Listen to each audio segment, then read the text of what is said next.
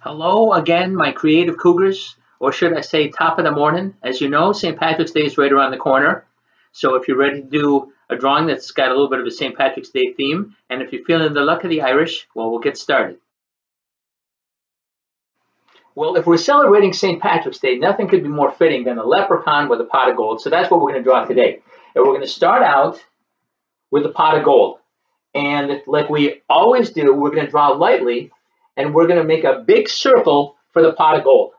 So right in the middle of your paper, put a little mark to show the top of the pot of gold. So just put a mark right in the middle of the paper. It's not close to the top. It's halfway down. I make a little mark. It doesn't have to be dark. And then I'm going to go almost all the way to the bottom, maybe an inch or two from the bottom. And I'm going to make another mark. And when I do that, I'm going to know where the top of my circle is and where the bottom of my circle is. Now, it may not be a perfect circle, but it should be just about the right size because I know where the top is and I know where the bottom is. So if you haven't done it yet, put a little mark at the top of your paper and a little mark, pardon me, not at the top, put a little mark at the middle of your paper, right in the center, and put a little mark right near the bottom, only an inch or two from the bottom. And when you do that, lightly draw your circle that goes from the top to the bottom.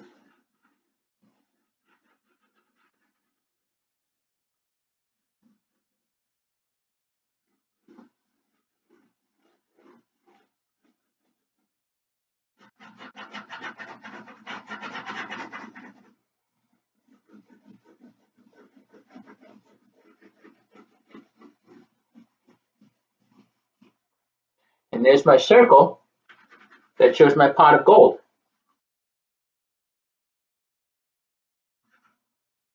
After I have my circle, I'm going to pick a line somewhere near the top. And it's almost a straight line, but it's got a little bit of a curve, and it goes all the way across the top of my circle. And you can see how it's almost straight, but it's got a little bit of a curve to it. Now, if yours is completely straight, that's okay. I'm going to make mine with a little bit of a curve to it.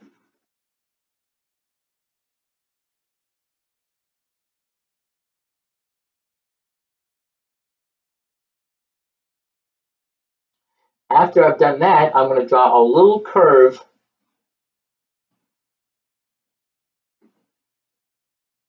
right here. Now, it's mostly below the line that I made, so it's right down here. It's a little curve like this, but it also goes a little bit, just a little bit above that line that I made.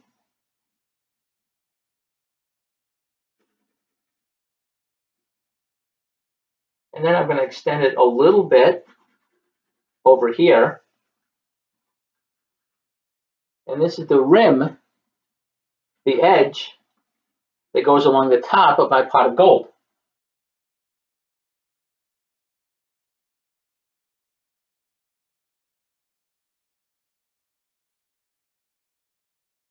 And I can erase this line, and I can erase this line. And now my pot of gold is nearly finished. At least the pot is, and I can put the gold right up here. Now the next thing I'm going to draw is the leprechaun's face, and it's also going to be a circle, but it's going to be much smaller. So right in the middle between the gold and the top of the paper, I'm going to draw another circle that's about the size of my fist. Now don't trace around your fist because then it's going to look all lumpy. So just look at how big your fist is and then try to imagine on your paper how big a circle would be if it's the same size as your fist. So I'm going to look at mine.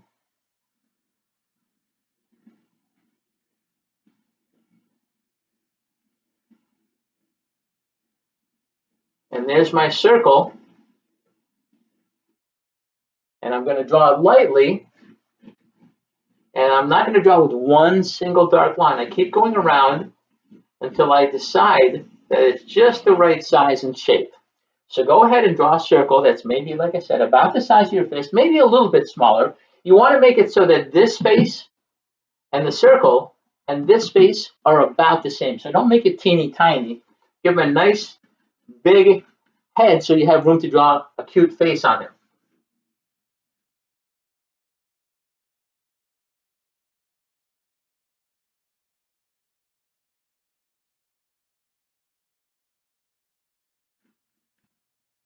Now after I've done that, I'm going to come from my circle down to my pot of gold, but I'm going to make it a little bit smaller where it touches the circle and a little bit bigger when it comes down. So go ahead and draw two lines, and you can see how his body gets a little bit bigger as it comes down, and it gets smaller when it gets closer to his head.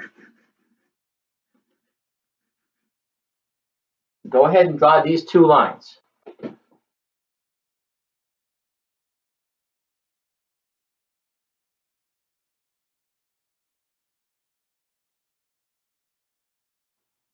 Now after I've done that, it's time to give him some arms. So I'm going to come from the very, very top of the body, right where the body touches the head, and I'm going to have a line that goes up,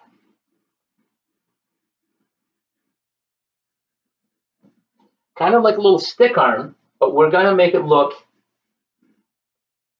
not so skinny by drawing another line a little bit lower and then connecting them.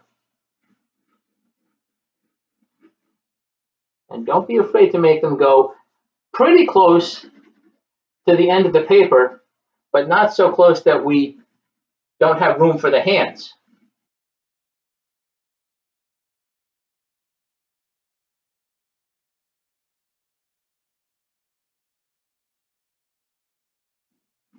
Now he's got his head, he's got his body, and he's got his arms. And I'm going to draw an oval right at the end of his arms.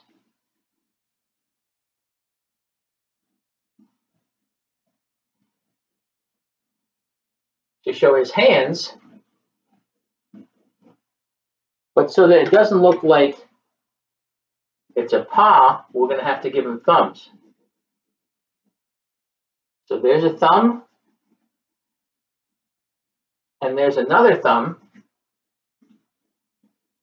and then I'm going to erase this line right here to show that his hand is connected to his thumb, and his thumb is connected to his hand.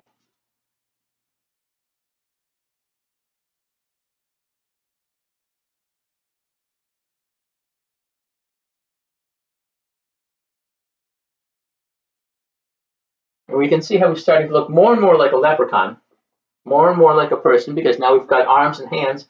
And I'm going to draw another line that, again, is almost a straight line, and it's near the top. It's not in the middle, and it's not way up at the top, but it's closer to the top than the bottom. So if this is the middle, I'm going to go up about halfway and draw a line. Now, if you want to make yours a straight line, that's okay. Mine has got a little bit of a curve to it. Just like this had a little bit of a curve to it, but instead of curving down, now it curves up a little bit. And I'm going to draw another line that goes exactly in the same direction. And it's just as long. Now, do you know what I'm drawing right now? It's the brim of his hat. So it goes a little bit past his head.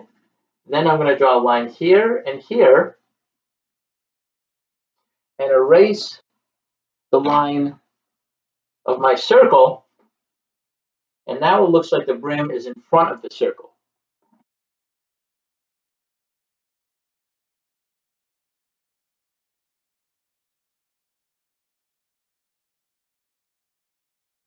Now, I've had some students asking about drawing a girl leprechaun and a boy leprechaun. I've also had some students asking about how to draw two different kinds of hats. So I'm going to show you two different kinds of hats to start us off. Now, the boy can have a round hat, or the girl can have a square hat, or it can go the other way around. So we're going to start off with a hat, and whichever kind of hat that you like, that's what you should draw for your leprechaun. And then afterwards, we're going to work on the face, and I'm going to show you how the boy's face and the girl's face are going to be a little bit different.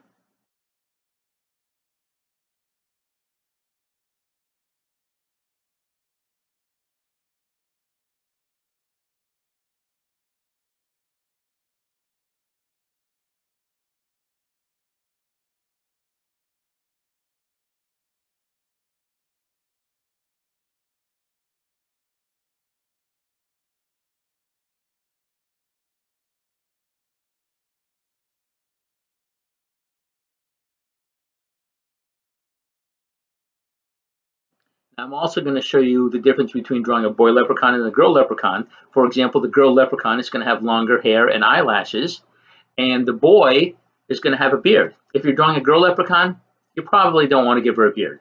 Also, if you're drawing a boy leprechaun, you don't have to give him a beard if you don't want to. So when I show you that step, you can draw the beard or not draw the beard. It's completely up to you. So if you're ready, we'll get started on the face. Well, we're almost ready to give him a face. So I'm going to start not in the middle, because as we have talked about before, people have the tendency to make the face too high. So if this is the middle of my circle, I'm going to come down a little bit lower, and I'm going to draw lightly just a little oval. Just a little oval. I'm going to make it a little bit darker than I should just so that you can see it. But you can decide for yourself whether he's going to have a little nose or a big nose, because remember, there's nothing at all wrong with big noses. Moving on.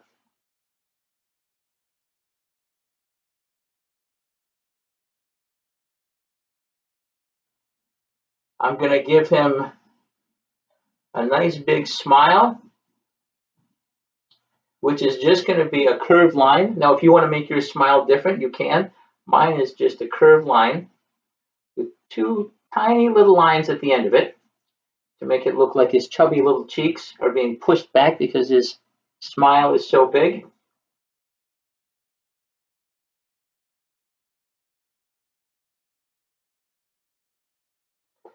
And then this time,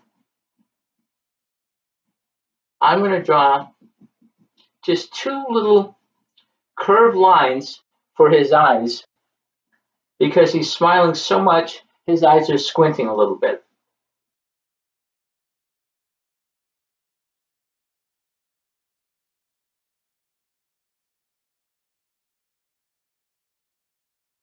If you want to have both eyes open, or if you want to have one eye open and one eye closed, so it looks like he's winking at you, that would be fine. I'm going to draw two little curved lines to make it look like he's smiling so big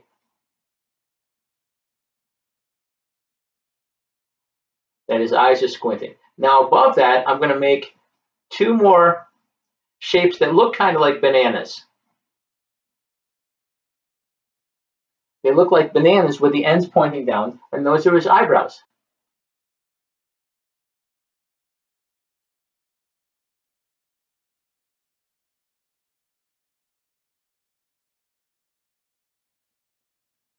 Okay, I'm going to give him maybe just a little line right here to show some of his hair. A line there and there to show a little hair along the side of his head.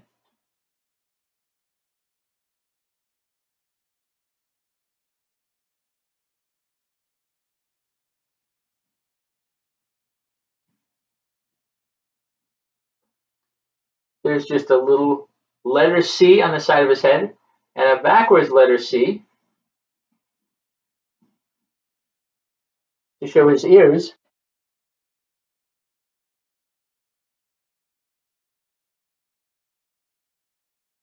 And then finally, I'm going to draw another curve just like the bottom of my circle, except it's going to be a little bit lower. So if this is the bottom of my circle, I'm going to come down maybe a little bit lower and then go right up to the middle of his ear. I'll do the same thing over here. And when I color it orange,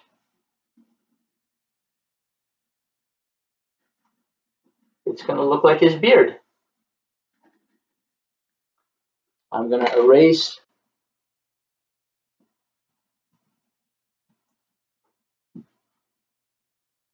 the lines that are behind it because I don't need them anymore. His beard is covering up that part of his shirt.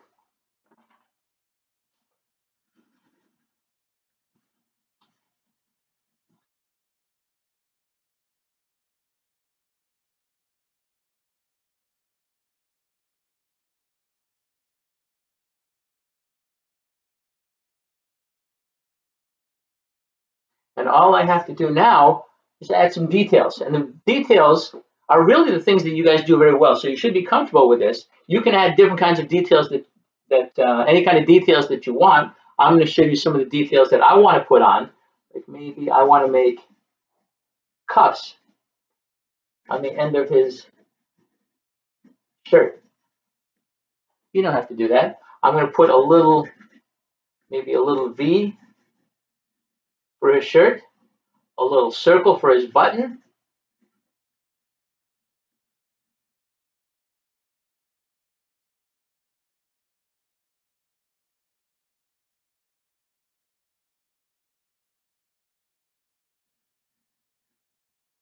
I'm going to put some ovals in the pot of gold, and sometimes they angle up, sometimes they go straight across, sometimes they angle the other way. But any way that you do it is fine. Any kind of circles or ovals that you draw will make it look like his pot of gold is full of coins. If you color this yellow, it's going to look like it's full of gold. So your ovals or circles or coins or however you draw them don't have to be absolutely perfect.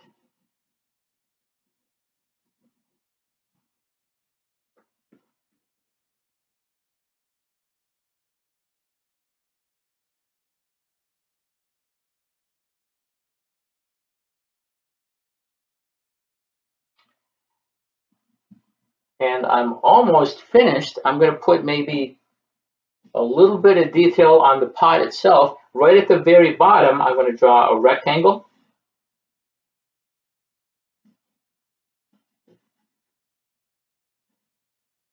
Half of it is on the pot, and half of it is below the pot. And again, this line, do I need it? I don't need it. So it's a good thing that I drew lightly.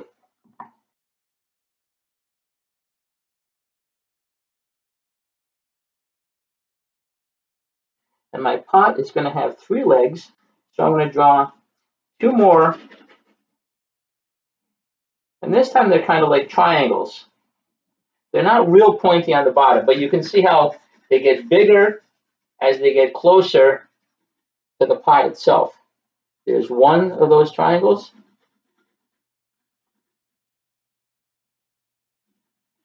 There's another. And I think now that my leprechaun and I are ready for some color. Well, I finished coloring, I guess. I mean, it's got all the colors that I want, where I want them to be, but it's not really an example of my best coloring. So what I'm going to do now is I'm going to color a little bit neater with a little bit more oomph and see if that improves my picture. Well, now I recolored it. I took my time and I went over those scribbly white spaces that were there, and I colored with a little bit more oomph, and I think it looks much better now. But there's one more thing that I'm going to do that I think is going to improve the picture even more. I'm just going to take a black color pencil and I'm going to go over my lines to give those details that sometimes get lost when you add color a little bit more definition and a little bit more pop. So let's see how it goes.